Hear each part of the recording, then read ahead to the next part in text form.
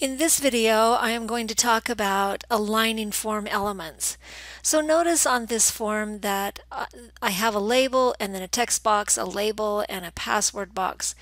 And things are just lining up at the end of the label. And so you notice that these input elements are all over. There's no alignment, no organization, doesn't make it particularly clear. There is heading organization, so each area is labeled with headings, and that facilitates organization of a form. But how do we do the alignment of this? So if I want these all to be aligned in a straight line, so I want the boxes to be in a straight line, and the labels are first, then I need to make the labels the same width. So if I go up here and I say I want the label to be width 240 pixels, and I save that, notice that nothing happens. And this is because the label is an inline element and width only applies to block elements. I want to keep this in line. I don't want the label to be on a separate line. If I make it block, then it's going to have a blank line before and blank line after, and that input box is going to be below it. And I don't want that, but there is a way to get inline block. And that way it stays inline, but it will accept the properties associated with block. So it'll be able to apply this width element. And there, look how that lined all of those input elements up, right? Because I established a particular width for the labels. So each of those labels are taking up that particular width. Down here where the label comes after, you don't see it so much, but they're the same. They have added widths to them, but it didn't make the alignment different because these were already aligned straight along the left-hand side because there was no label to the left of them. Now, if I don't like the distance here, this is quite a distance between the label and the box, what I can do is I can do the text align and make it go right.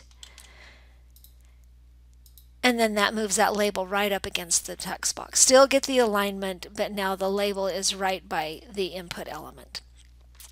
So I want to add a different kind of alignment down here on my check boxes and my radio buttons. Number one, I do not want those labels to be right justified. And so I'm going to change that. And the way I'm going to change that is I'm going to put a class on these two sections. So on the bottom one, I'm going to put class equals report. And the one with all the radio buttons, I'm going to put class equals other. And that way in here, I can say when you have class.other, and there's a label in there, so a label inside class.other, I want the text align to be left. And sure enough, I get those left justified labels, which is what I want. Also notice that this is not wide enough. And these are plenty wide for up here. I don't need to make these labels wider, but I need the ones in here wider. So I can just simply say, well, I want the width to be more, and I don't really care about them running out. They're not moving things around, so I can make it quite a bit bigger. And then it captures that label there. Now, the other thing that I want is I want some indentation here so that my heading is here and then the things inside are indented.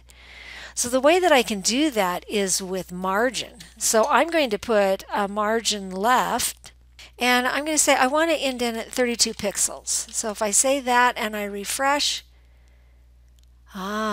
notice what that's on. That's on the label, and that's not what I want. I actually want it on those input elements. So I need to consider this differently. I need to say, oh, up here in my check boxes and my radio buttons, that's where I want the margin left, right? Not in the label, but actually on the check boxes themselves. So if I refresh, there I get that indentation that I want. Now, inside each checkbox, so when this box is checked, these radio buttons apply to that checkbox. And when this checkbox is clicked, this drop-down list applies to that one. So I want to indent these even further. I want those to say, oh, they're a sublist of this checkbox. So if I do that, then I need to be able to capture the radio buttons. So what I'm going to say is I want the margin left of the radio button to be different. So I still want the height and width to be the same, so I'm going to separate out just the margin. And for radios, I'm going to make the margin left higher. So I'm going to make it 72 instead of 32. And I'm going to pull a separate checkbox here because I don't want to set and then unset that radio button. So I'm going to put the margin. So notice how the checkbox and the radio have the same, I want the same height and width for them, but I want different margins. So I put the ones that are different and separate. Style rules. And now I have an indentation on the checkbox and a different indentation on the radio button. Okay, now the checkbox I want to move in, and remember that the checkbox is a different creature, so I want the checkbox is down here under the select statement. And if I add a margin left to that, then I get it to line up as well. So you can add alignment by adding widths, margins, padding sometimes helps. So you want to play with those properties until you get them the way that you want.